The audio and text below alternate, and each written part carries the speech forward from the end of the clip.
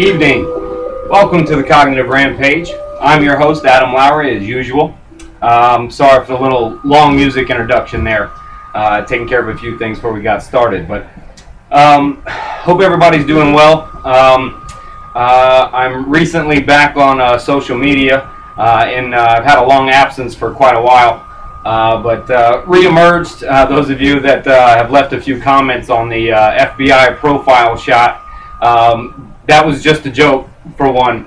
But I appreciate it. It's been really good connecting with some old friends I haven't spoke to in a while, or at least text to in a while.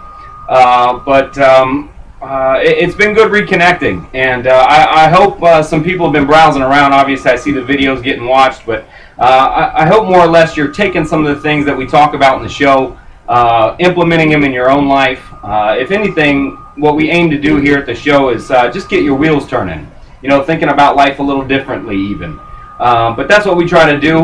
We really don't have set topics that we discuss on the show here on the Rampage, but we just kind of see where we travel down the rabbit hole, as you see me posted there. But those of you that do know, October 18th, here, not this Saturday, but next Saturday, here in Naples, at the Holiday Inn at 3210 Tamiami Trail. You can see the flyer there posted on the website. I was in the ad, actually. It did an article on me, the Coastal Breeze. Thank you very much, Coastal Breeze, and Noel, and everyone there at the paper. Did a wonderful write-up on the Rampage, on the event that's coming, so thank you to them. Anyway, that will be Saturday the 18th. It starts at 10 o'clock. I won't be speaking until 11. I'll be laying out some food, some breakfast, coffee, juice, etc. For people to enjoy for about an hour or so before I get the talk going. For those of you that are coming, I've been getting a few emails asking me if they should bring anything. I will have folders there for you to use so you can write. But if you have a certain folder you're already working out of, or a comfortable thing you like to write on, I would suggest bringing that. Please bring that if you want to follow with some notes or just listen. The visual image or the audio imagery or the audio impact can be just as powerful. So I'm trying to answer some of the emails here. Let's see. It's free. Yeah, there's a couple costs. So no, there's no cost at all for the talk. There will be a workshop afterwards to where you can work with me one-on-one, but in a group setting. So I'll be doing a workshop afterwards to discuss a little more in depth to help you personalize some of the things I'll be teaching you how to do. So the workshop will come after, but look forward to a lot more Rampages coming up, live talk Rampages, that is. We probably will be speaking every Saturday on different topics. We'll be talking about relationships. I'll be talking about my Cognitive Rampage approach. I'll have guests with me joining me as well to talk. I'm excited about a lot of shows that are coming up, a lot of new guests that will be appearing on the Cognitive Rampage show. You saw Susan and Steve Brenner last week, just an amazing power couple, if you will, her being a therapist and him being an environmental engineer turned kayak guide. It was good to get to know them last week, but we'll see some new guests starting to come through here or whatever. You all know Leo. I may have a few faces, or actually I know there's a few new faces or eyes joining us tonight. For those of you that don't know, Leo DAnniballe, who's joining me tonight, is my primary mentor. He has a lot to do with the Cognitive Rampage approach. And more than all the accolades and research and all these certificates on the wall that back up what he can do, he's a good man, and he's a friend of mine.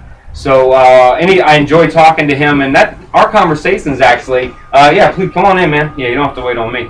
Our conversations actually, I was telling, started, based on us just talking, just sitting outside and talking, and I thought, we were covering so much information that I thought to myself that, we got to get this involved, and talk to people. It makes it interesting. Oh, I did leave something out. Those of you that didn't notice, please feel free to interact during the show. I have my wonderful phone here.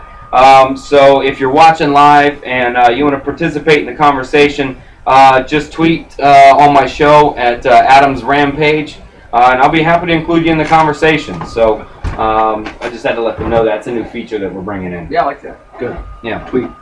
But those conversations, man, when we used to sit out front, and just talk and sometimes forget we had to go back and work. Right. But you know, we used to travel down, or we still do, you know, walk down so many different rabbit holes. And you know, I was talking today to some clients about you know, mentors, and sometimes I think people get the notion that when you have a mentor that it becomes this young Jedi kind of thing, to where it's like whatever you say, master. And I was talking with these clients today about how, no, you know, having a mentor is someone that you listen to, someone that can advise you, someone you're wired like, but it's also someone that can challenge you, but you can challenge back. Yeah, absolutely. I mean, that's the whole part, is to inspire thinking. I mean, mentor, yeah, a lot of the concepts that we've talked about, you know, sort of found its way into our theoretical perspective. But what's interesting is your life experience, where you take that. And when you listen to anyone, you have your own frame of reference, but it stimulates thought, and from that is where growth, you know, that's where it comes from. Hey, can we shut the fan off, man? I'm worried maybe that fan may cause some sound, man. I'm sorry. But you know, you talk about that word growth and how we, you know, a lot of people, we hear it, there's words that get overused all the time. You know, empowerment, growth, enlightenment, you know, all these fun words that people use. Hell, I play with them. But I mean, the words are there to play with. But I mean, what do we mean really when we say cultivating growth? Well, it's, you know, if you continue to think in the same ways and don't challenge your thought processes, you sort of stagnate, you get complacent, and you know, it just becomes what is. But there's something beyond that. I mean, every time you develop an idea, you know, to challenge that, there's the other side of the idea that as a result of that challenge and the new thought, you know, that's where the growth springs. Because had I not thought about it that way, I never would have entered this whole new plateau of, well, if that's true, then this could be true. And if that's true, then... When you spoke about it, I almost, in my mind, I thought about, you know, almost an adolescent. That where, you know, there's this one time in their life to where they've decided that they know it all. They can't be told anything. They get it. The favorite response is, I know. Right. And when you mentioned the word stagnate, it made me think about that. How many people are in their 30s and their 40s, etc., on up, even younger too, but have been stagnated almost in this teenage, young adult, adolescent mind frame when they've decided that what they believe is what is, and there's no room for change. When the beliefs have become so concrete that their favorite line becomes, "That's just who I am." Right. Yeah. No, that happens, and what happens, what's even more sad actually, is they start to feel like then what they think defines their value. And so if you challenge them on an issue, you're not just challenging them on the topic at hand. If you don't agree with them, at some level they're feeling devalued. And that's where they gotta get defensive. Go more about that, because, you know, I've gotten some emails about us that, you know, we talk so often that sometimes we can volley back and forth without finishing thoughts. And some people have told me, like, I don't know what the fuck you just said. You know, so I want to... No, I must be talking about you. Probably me. Definitely me. I feed them with a fire hose. But, you know, I want to go back to that point, that not to skip over so fast, because a lot of people don't understand that notion about not defining our worth based on performance. Yeah. I mean, you'll find that in relationships. You'll find that in on your job sites, everywhere else. You know, a lot of people define... It's this culture, man.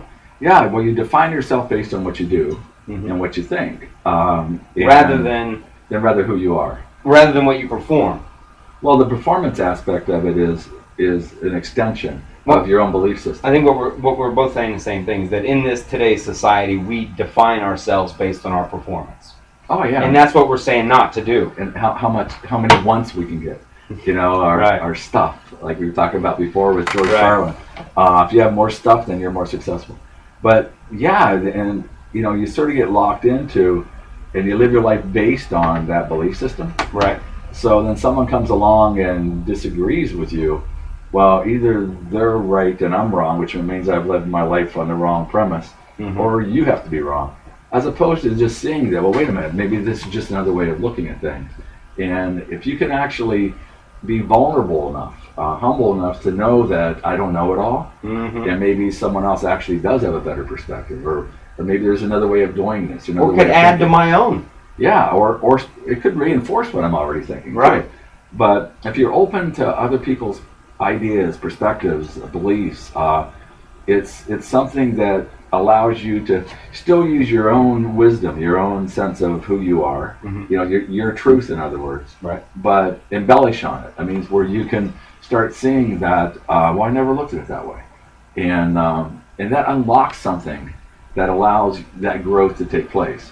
So you have to unlock that part where it's just so fixed. Because that concrete belief about life, about people, about relationships. Yeah, it has to be fluid. It has to flow. It has to change. And, you know, for some people, you know, that may be sitting, listening, or whatever, even clients, when I start talking to them, and I talk about this notion of concrete beliefs, right? Oh, yeah. You know, that I say that, a lot of that you know, our beliefs come from what we experience. Yeah. And so, you know, okay, so you've experienced it 10 out of 10 times, so you believe it to be fact in your mind. Right. And I give my roller coaster advice or example where I say, look, you ride the roller coaster, it's the scariest fucking thing you ever rode. I ride it, I tell you it ain't shit. Who's telling the truth? Right. All right, so our truths have plasticity. They can be molded and moved. But so many times, people just assume or pull from it that, no, I know this to be true. You know, I know this to be fact, even though they know that truth can be vague and is based on perception. Well, and you said earlier, I mean, everyone's wired, has their own wiring. You know, based on their experience, how they were raised, where they grew up, right, what culture they were in. And that, everyone wants to believe that they had the right idea about things. And so... Sure. Humans don't want to be wrong. No, and they don't like change, because now I got it locked in, and I got it, and so I pretty much tailored my life based on that belief system. So don't be coming along and telling me like there's a better way to have done this all the time. Right. Because so I've been spinning my wheels in ways that I didn't need to. So they get defensive. Sure. But if you just sort of know that there is no right or wrong way, there's just a different way. And if you open yourself up to those differences, I mean, that's allows you to get past that difficulty, you know, where the change is. Because I'm open to that, it allows me to tap into what I know to be true and add to it with an additional belief that I would have never considered had I not talked to this other person. Why are people so reluctant, you think, to give up the belief or the change? Or, I mean, say, why do some people, and I'm generalizing, seem to be resistant to change or to the change of one's beliefs? Or, I mean, why do we hold those beliefs to be so close or almost define us? Well, it's like anything else at the unknown. You know, there's comfort and complacency. You know, if you have always thought it this way, and all of my coping skills, all of my defense mechanisms are set up to this way of viewing the world. Now, if you're asking me to look at it another way, I feel very vulnerable because I don't know how to live in that world. Sure. I have to acquire new skills. I have to feel competent again, to move beyond that point. It's work. I mean, I actually have to give this thought and to give myself the opportunity to move forward and still preserve myself in the process. Sure. So it's easier to stay in my fixed beliefs because I'm already wired and set up for that. But now you've just changed the game, and which means now I need new rules, I need defense mechanisms, and everything. So, well, you spoke a little while ago about this. You know, I've got this. And I talk about that as being this notion that I have arrived, or even that we think we're going to reach this point of, there, I have arrived. Right. And that's false. There is no I have arrived to a point. If you ask me if you believe you have arrived, you've already died. Yeah. You're done learning. You're done growing. If we've concreted the arrival, right, then what else are we exploring? Well, there's no outcome. I mean, people talk about, they worry about the outcomes. Sure. But the outcomes are ongoing. You know, I lived this process and I achieved what I thought this outcome would be. But when I get there, I realize now there's another potential outcome, and then another potential. And so all you have control over is the choice you're making in the moment, because the future doesn't exist, and neither does the past anymore. So if I live in that moment and keep making choices compatible with my belief system, then whatever process that I'm living is going to lead me in a direction where the outcome where I need to be. But once I hit that, because of all the wisdom that I've obtained through that process, now I see beyond that there's something else beyond. And so every time I get there, there's more beyond. And the only way you stop having outcomes is you stop living. But some people stop living before they die. Okay, those are the people that decided, okay, this is the outcome, that's the way it is, this is where I stay. And those are the same people that do the same things day in, day out. They get into that routine, they go to work, they come home, they watch the same television shows, they go to bed, and they go back to work. Well, that's my outcome, and this is where I got to. Sure. And after a while... And there can be happiness in the simplicity of that. Or they become comfortable in an uncomfortable way. Sure, sure. And that's the complacency. Yes, and that's why to push them beyond that, it's like, whoa, you know, that I don't know what's out there. And that's where the anxiety comes in of the unknown. Yeah. So anxiety, sort of, that fear is what keeps us locked. And to get past the fear of knowing that there's more than I know right now, right. There's actually things I could know that may challenge what I already believe. I mean, that's scary to people. Oh yeah, then because now I no longer feel confident. Right. I no longer feel confident. In any exchange of any conversation, from the smallest level, the most sophisticated, to the most religious, to the most heartfelt, no matter the conversation, it's an exchange of beliefs going on. You know, it's sensitive, classified material. I mean, even if it's, I mean, this is why it talks about who's the best college football team of all time can turn into the biggest fight, because well, it's Ohio State. University of Miami, the U. But outside of that, I mean, but see how the moments, the smallest exchange of a beliefs can lead to that urgency, that argument, that challenge, that you've now challenged what I know to be true, thus maybe taking a shot at my value. I mean, so I think if we can be aware that in any exchange, it's an exchange of classified information, because it's beliefs that I'm sharing that if you don't respect or allow me to maintain without guilt, then we're going to have a problem. Well, it goes back to, if you don't agree with me, you're devaluing what it is I believe. And I mean, how many wars have been fought over the intolerance of someone else's belief, the intolerance of someone else's religion? How many wars are being fought? Yeah, absolutely. Now. And they demonize the difference. I mean, either you're me or you're you, and if you don't think like me, then you're wrong. So therefore, I'm entitled to make you think what I think. Right. And the other person is saying the same thing in reverse. Right. And that, I mean, it's been there since the beginning of time. And you can see this online too. I mean, when you just watch people's interactions and conversations and comments back and forth. Yeah. I think what's good about that part of it is you really can look back and be an analyzer of thought and word. And I look at certain people's conversations, comments, and interactions, and sometimes on random just feeds. And you watch it evolve to where you'll see someone reveal a top secret belief, and then someone that challenges someone else's belief, and you watch the people get devalued as they begin to exchange each other's beliefs and degrade each other's beliefs. It gets worse and worse, and all that hurt and fear builds right up to all this anger back and forth. Right. When essentially what they're saying is, how come you're not wired like me? Why haven't you experienced life like me? Therefore believe like me. And since you don't, you're challenging or threatening me. Right. I mean, that's a sum up of what we've been discussing, right? I mean, it's something. Yeah. I mean, that's the whole thing about growth. When you commit that you may be right about me being wrong. Right. That's when growth starts to take place. Because what you've done is you lowered the drawbridge. Yeah. And I'm going to let this person in. I'm still a little skeptical about this whole thing, but let me take the time to understand it.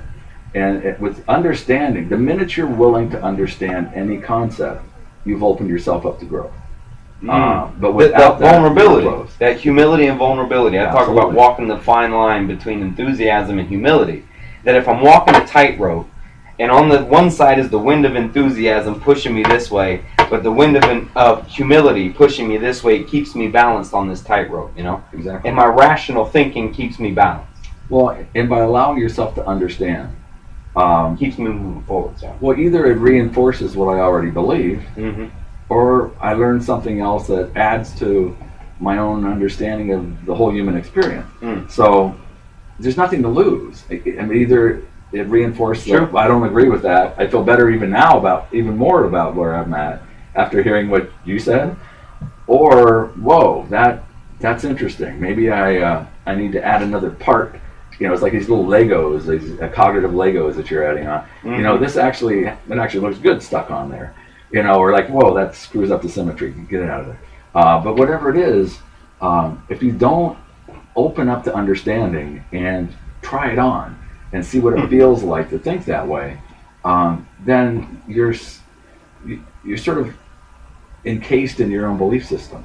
And even though it's what, living in your own bubble, right, and he's in his own world. Well, and to be in control then of how you need to feel emotionally, intellectually, cognitively, you have to put yourself in total isolation. And then you're existing, but there's no growth. And in some ways, that's when you start to stagnate. Hence why a lot of borderlines are alone. In the long run. Well, it's so if you're alone out there and you're the common denominator, it may be you.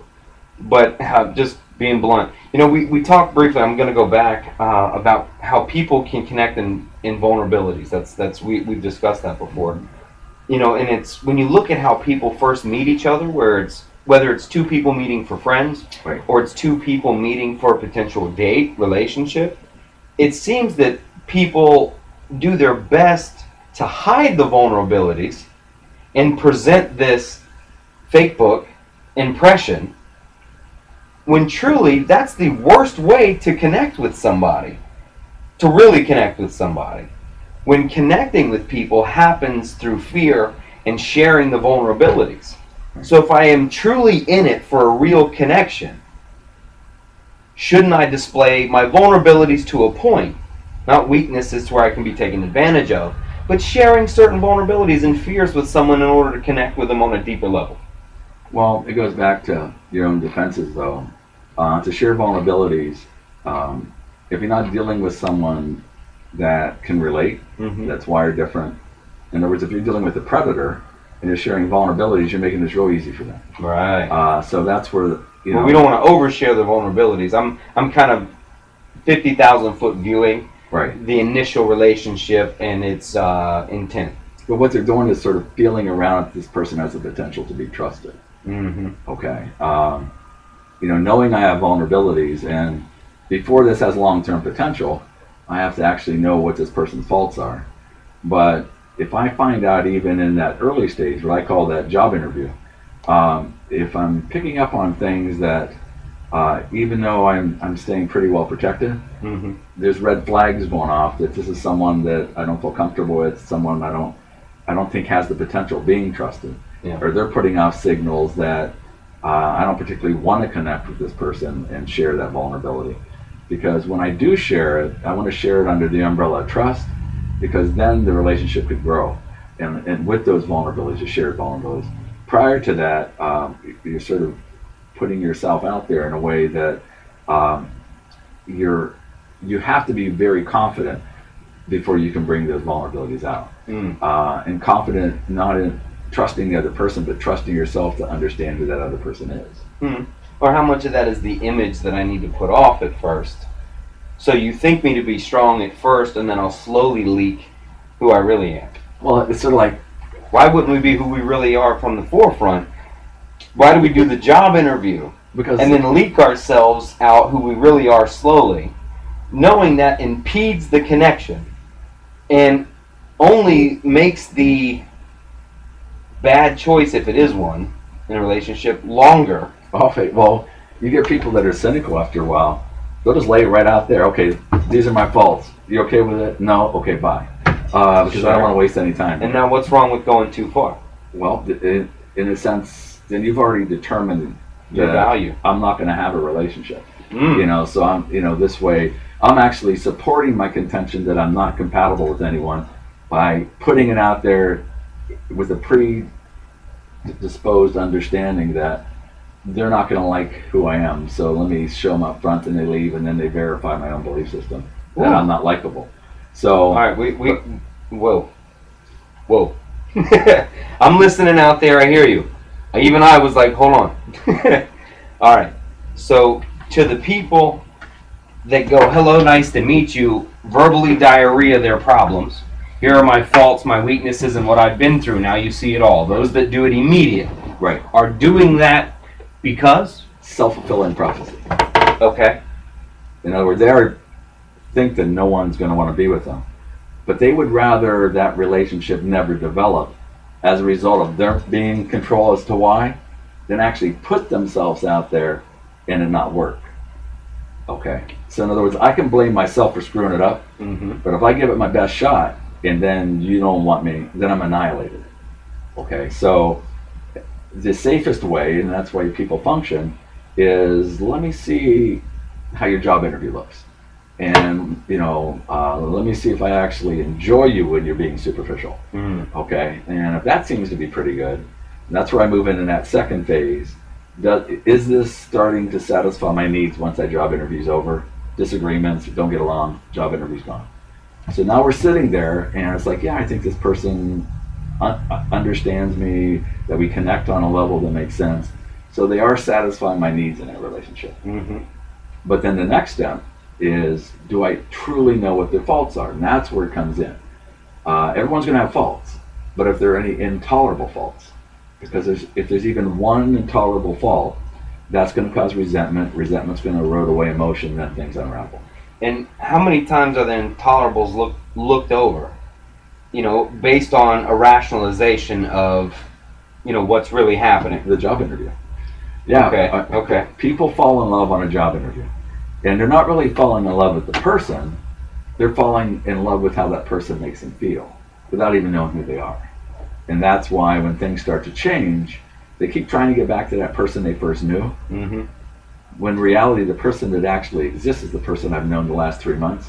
The person I fell in love with was on a job interview. I fell in love with the potential of the relationship, not even really knowing the reality. And now that I know the reality, if I knew everything at that point right up front, I never would even date that guy.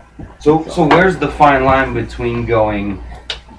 so do we suggest the job interview route to the approach, or we already discussed not to, let's throw out all the garbage at once? Yeah, but not do that. So where's the fine line between going, I want to make sure I don't put on too much of a job interview here, and I am who I am, so I can allow for a true connection with the person, given that they're not too much on the job interview, which I could discover by displaying some vulnerabilities and fears, which they could as well, without verbally diarrheaing my entire issue, right? And so slowly, when you look at relationships and trying to define the approach, it's a no wonder that, it's some of the toughest things to operate in life. But this assessment works.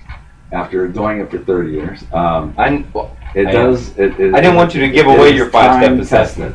I don't want you to give away your 5-step assessment, though. That's why. What's very cool about it, though, is it's about you. Then you can be as genuine as you want on your job interview, but not everyone's going to be like you. Right. So, and that gives you a chance to understand how much I'm picking up that I actually believe is genuine. Yeah. But I don't know for sure. And I'm not going to know for probably, if you see each other regularly, maybe 3 months.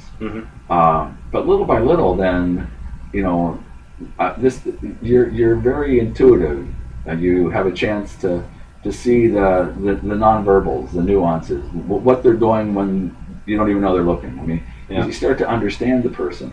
But so many people don't wait, because a lot of people are in love with the idea of being in love.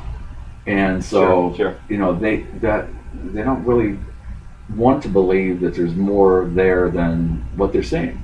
And they don't want to take the time.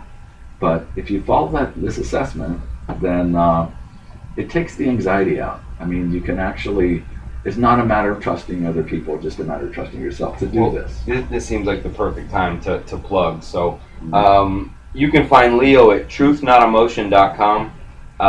His 5-step assessment is on his website that you can listen to, and you can obviously book Leo, talk to him, and work through him. He also has his own show, Truth Not Emotion, which airs after this show.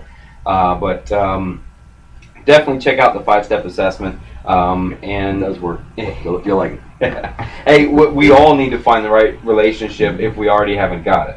But we all also need to be learning how to master what we have.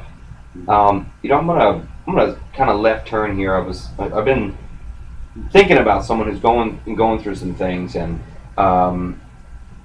this person is sitting in quite a dilemma, in their life, and this person has done wonders and almost a complete 180 in their life about what, and mentally, it's just amazing to see the growth that has happened. And we all understand that, we know that, you know, we're human and we'll make some mistakes even as we're making our abrupt or our about face or our turnaround. And sometimes we get caught in a situation where we fall off that horse that we were riding so quickly, and are quick to continue to make decisions of that era, if you will, to where, since I've fallen once, we use that as the excuse to continue to fall. But this fall, this time, has placed this person in a moral situation to where choosing one thing is for the morals and a religious basis, while the other option is keeps her more in a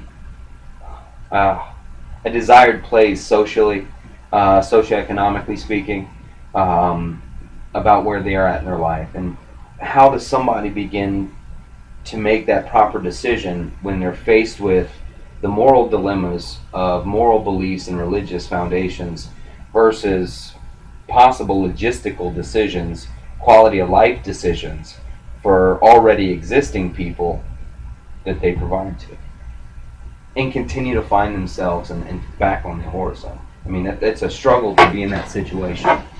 Well, I mean, when you're talking about your own moral compass, Mm-hmm. and your own belief system, be it spiritual, religious, whatever, to pretend that that's less important than the logistic or the wants that you're trying to maintain, is sort of a formula for disaster. Because But what if the moral choice, logistically, could be a socioeconomic disaster and relationship disaster with those that already exist? well, all you can be is who you are. Mm-hmm. Either the situation is going to accept you for who you are, or they're accepting the person you're pretending to be. Mm-hmm. So what's the point? You know, you just have to, you know, people have to put out there that, you know, maybe this is how I need to think, maybe this isn't how I need to think, but this is it, this is me, this is where it's at. You know, there's a saying that, I mean, people that care about you don't need excuses, and the people that don't care about you won't believe them anyway. So why bother? I mean, all you can do is allow yourself the opportunity to have your own sense of integrity, your own sense of dignity based on your own belief systems.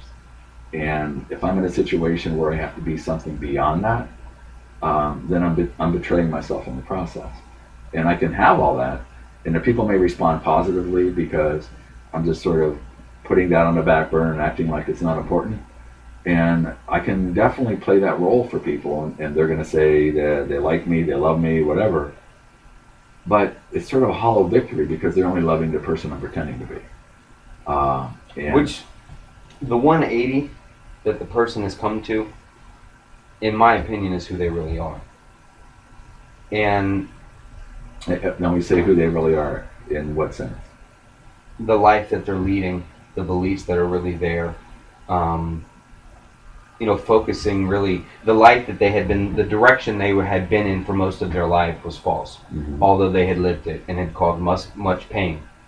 And that abrupt 180 happened here. The behavior almost had made that switch out front. And that's the logistical edge that I talk about. Well, I mean, people change over time.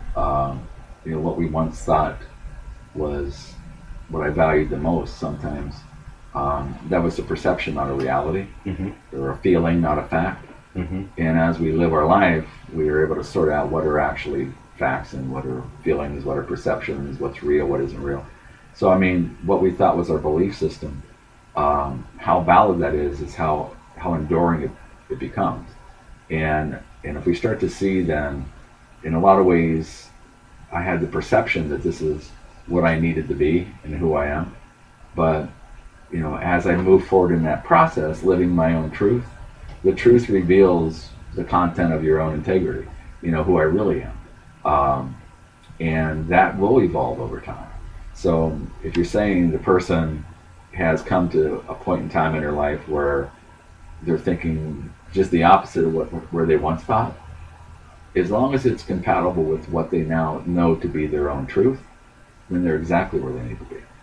But if they're trying to live someone else's expectations and modifying that truth to suit that, then they're in trouble. I have to clean up some things on the back end because it may be interpreted poorly. Okay.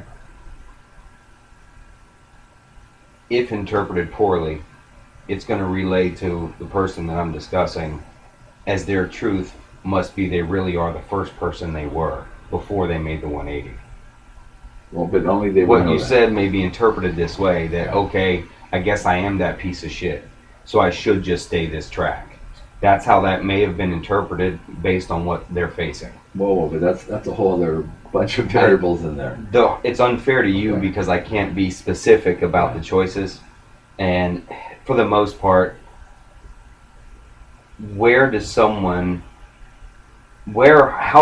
navigate through the moral decision based on a religious value that can add despair and destruction logistically in your earthly life?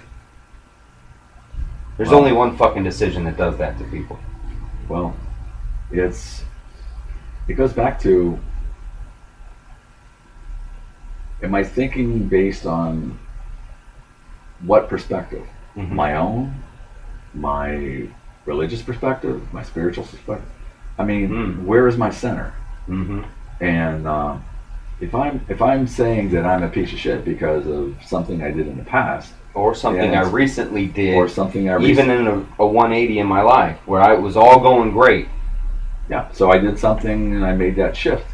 But am I okay with that shift? Or am I feeling like a piece of shit because of which? Yes. You're okay with it? No.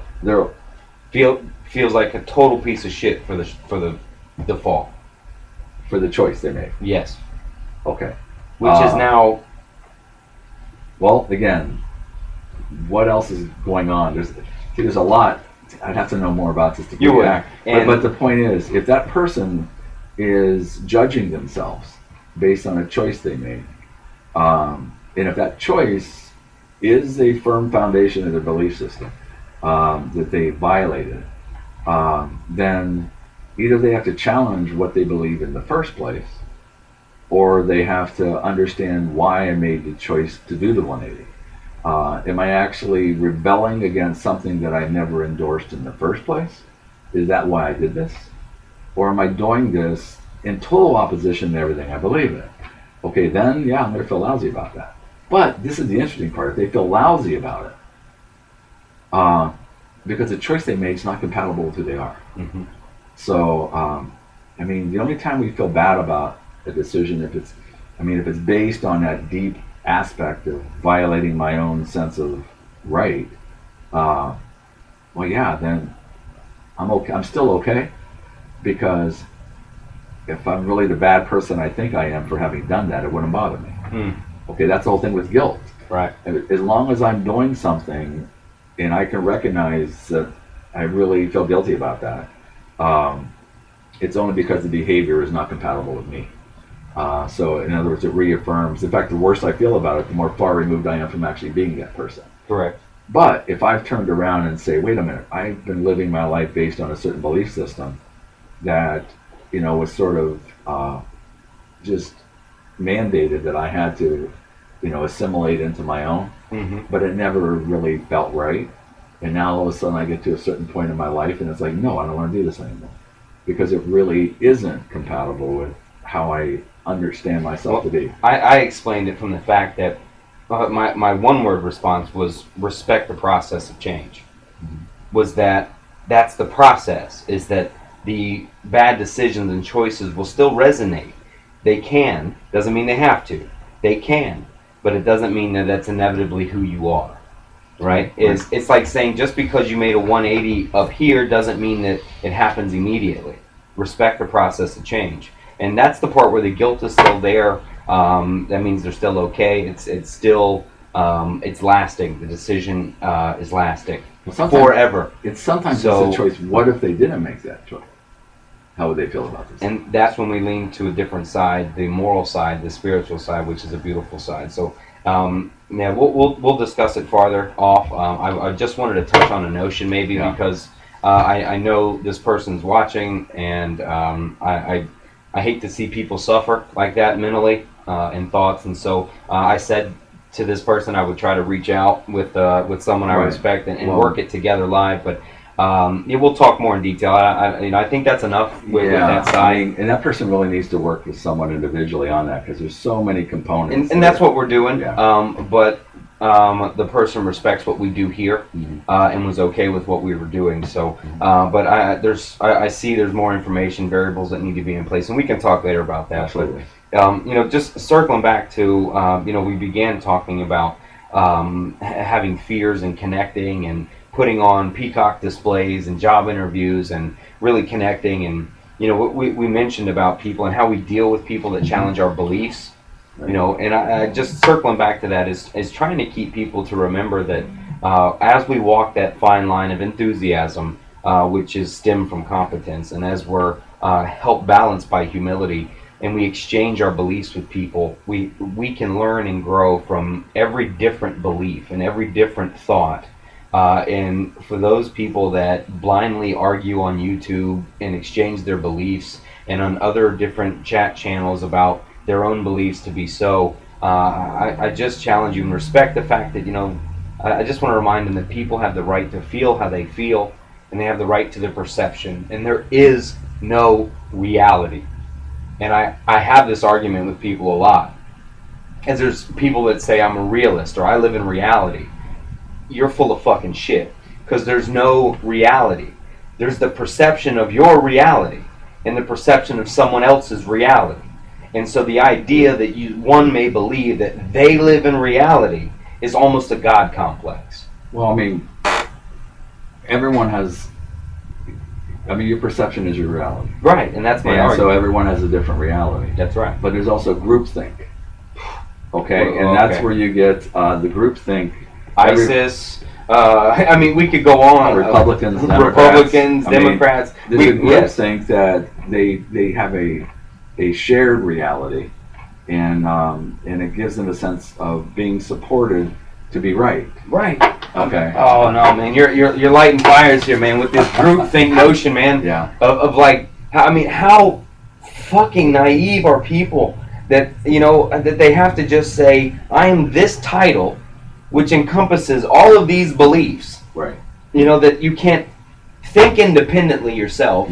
That we have to acquire those titles to almost say that, yep, we believe in this little box, and here's my title, which tells me that I'm not open for growth and change at all. Exactly. There's no humility in I live in this box of thought, be that Republican, Democrat, liberal, who gives a fuck.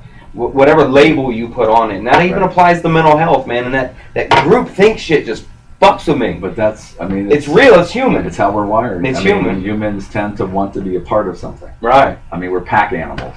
We want to be a part of that pack. Yeah, we all seem to choose a side. Oh no, this side. Oh no, this side. This notion to pick a side. Yeah, being an individual is a rarity anymore. To actually, because no one wants to have that sense of isolation. Sure. They want connections. And to have connections, I have to find commonalities. And so, and that's where people get lost by going, I look at the lifestyle, I want this lifestyle, so I affect my authentic self, change into an unauthentic me, because these are my needs to get this lifestyle. Right. Yeah. And now I feel anxious, depressed, I'm mad, I have symptoms of living an unauthentic self. But I'm very competent in getting that lifestyle, thinking now if I get this lifestyle, I satisfy my needs, only to find out I only satisfy my wants. And with wants, there's always going to be more wants. That's right. And people lose sight of what they need versus what they want, and they get too confused. But if this group seems to be very popular, and if I live in a community where everyone's part of this group, well, then either I'm going to be this iconoclast or something where I step outside the whole picture and say, well, I don't believe in any of that. Well, now I'm isolated, I'm ridiculed, I'm criticized, my beliefs are attacked, and most people don't have the wherewithal to really stand up to that. It's so much easier to go along and all of a sudden now I'm accepted, I'm approved of, I'm liked, I'm loved. You know, so our culture, our society forces us into little categories, into those boxes. Yeah. Literally, because we check off boxes about who we are and what we are and what race we are. And that's true. That's right. I mean, like when we vote, we check a box. Hey, I'm in that box. Oh, yeah, that's right. Okay? And, you know, I'm with this tribe. Yeah. I'm with this group. Yeah, I'm blue. I'm red. I mean, what is this? To be a free thinker, though, you pay a price for that because, to a large extent, you make other people nervous. Because I'd rather believe that you can't live outside of a box. You've got to be a part of a box because that's the way we are as human beings. You got to pick sides here. And if you're not in that box, well, first of all, it makes me nervous because I'd rather believe it's not possible not to be in the box. And you're telling me it is, which you're making me feel inadequate, so I'm going to attack you for it. That's what happens. And so you have to be a pretty confident individual to stand up to that. And, you know, it's just basically, well, you know, using my cap statement. Well, I'm sorry you feel that way. You know, or, you know, it's unfortunate you would say that. But if you try to defend it, now you've given them an avenue for their anger. And now you got an argument, and it's not good. At all. No. And nothing's constructive, no growth. You're just walking around in circles having this little fight about something that's, you know, it makes no sense in the big picture. But that's how, if you look around our world, our culture we live in, I mean, unfortunately, it's probably worse now than it's ever been.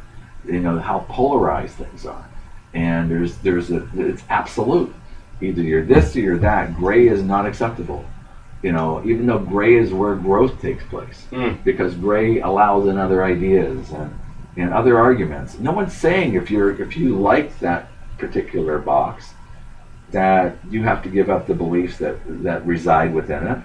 But to be interested in what's in other boxes allows you to understand why you do like that box.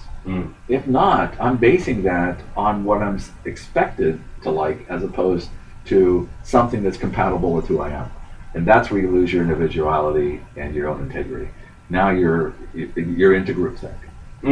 I mean, and you know, there's a Twitter thing going on that has been on last week or whatever about Ben Affleck and his conversation with, I want to say it's Sam Harris on the Bill Maher show, about criticizing a religion or a group or whether that's possible and this argument. And I'm not going to get into it myself, I'll butcher it, but I would recommend go to Sam Harris, his Twitter, or look up Godsaad, G-A-D-S-A-A-D. You'll look up some of those links, or the Bill Maher show too, and find that Ben Affleck, Sam Harris show.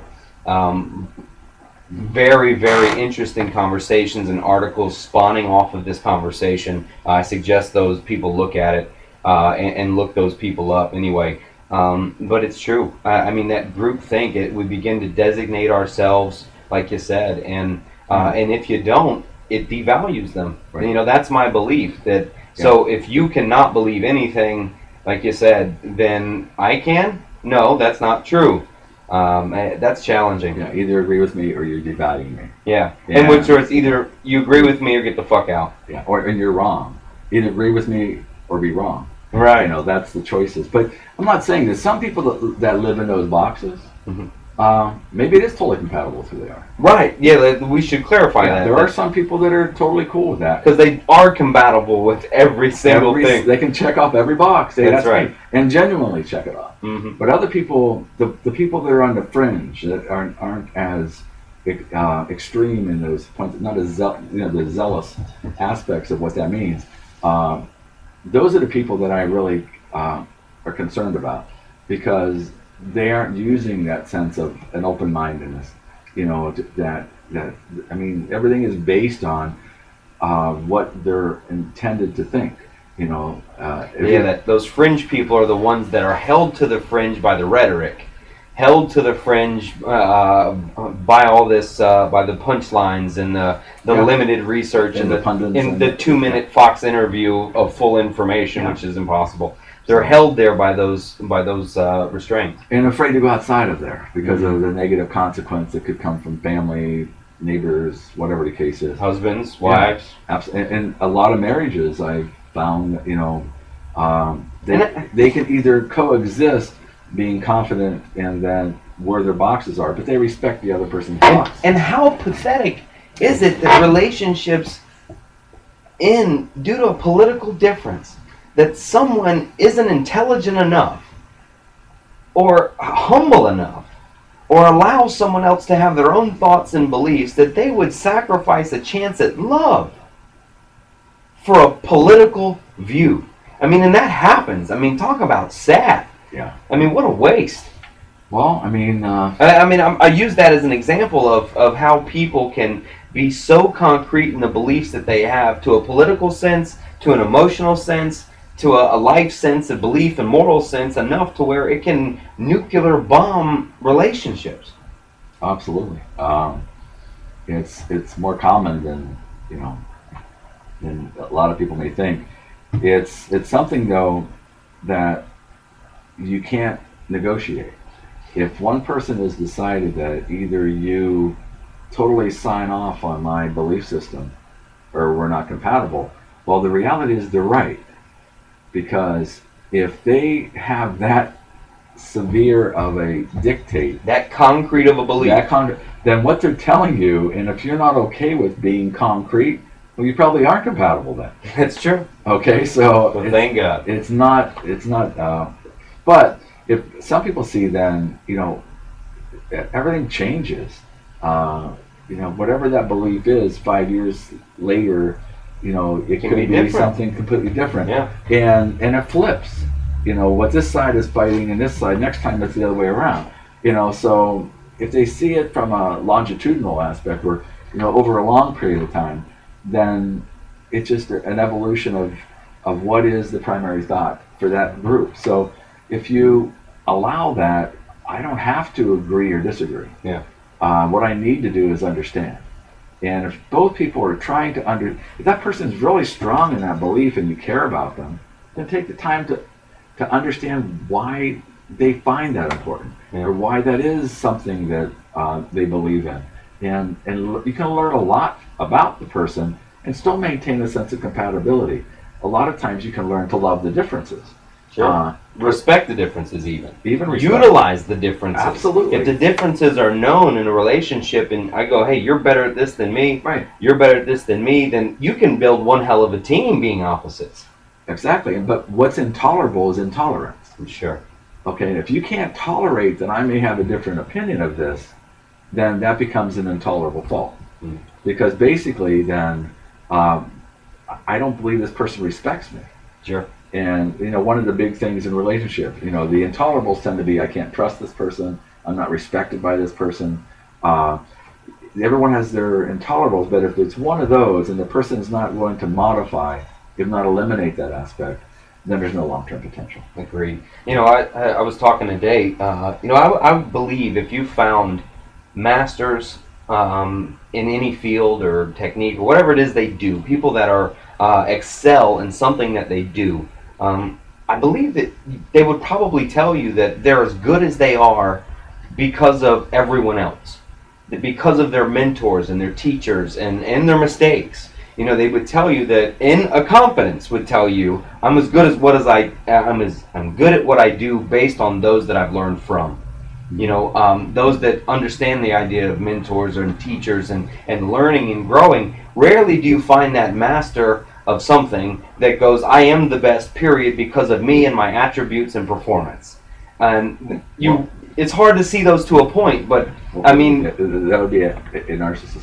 That would be a narcissist, sure. Right. But those you see a lot of. Yeah. But I mean, look at almost political candidates. But I mean, outside of that, I mean, but the truth is that opposite of that. Well, I mean, personally, I find. I mean, those people ask for help, and that's that fine line of walking the enthusiasm, which we got through the competence to confidence enthusiasm, and that humility from the other side that allows them to be taught, right, be coachable, be learning. At the same time, that combination. Yeah, I mean, everyone's on the shoulders of someone else when it comes to where they got to where they are now, and even the negatives have put you and elevated you above that experience to give you the wisdom that came from it. Right. But I'd like to hope that people can actually value people disagreeing, because I mean, I've learned more things from people who disagree. If people think the same way I think, I'm not going to get much growth. I'm not going to get anywhere. I mean, I want people to challenge what I think, because, you know, when I know that, one thing I know for sure, which is that the more you know you don't know. So, true. But I need people to, you know, actually push up against that. But if I'm not open to hearing it, I'm not open to growing. Yeah. And so we started this with the understanding of, you know, how do we find growth? It's accepting opposing ideas, trying to learn from them, and replace parts of your own idea that are now obsolete based on the truths that I've just discovered. So I take that piece out and replace it. Now I'm even stronger in what I understand.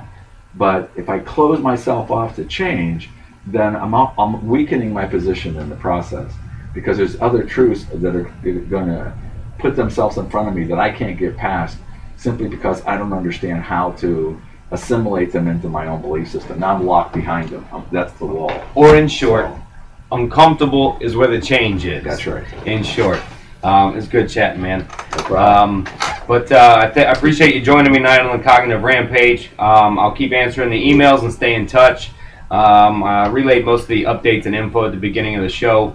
We'll see you October 18th. Probably, yeah, I'll talk to you one more time next Friday, though, before the show. And also, we're thinking about streaming the show live, or the event, the Talk Rampage live.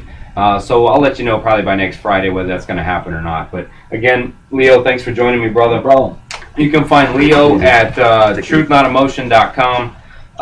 His show, he's going to air his show probably in about 20-30 minutes, just a little snippet for him. He does little quick lessons. But again, you can find him at truthnotemotion.com. Obviously, you know where to find me here at the Cognitive Rampage. But again, I said it before, please keep the emails coming in. I'll have some new guests next week probably. But then again, I always love Leo here. Thanks for joining me tonight in the Cognitive Rampage, and I'll see you next Friday.